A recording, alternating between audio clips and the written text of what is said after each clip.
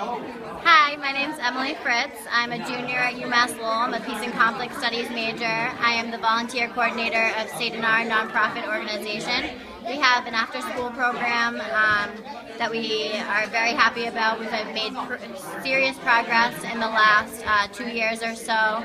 I immediately knew that I loved it so much because I was always happy when I came here, and I love giving back to the community.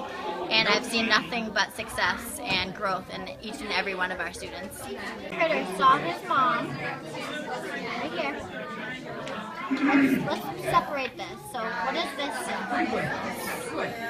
Stand. So stand.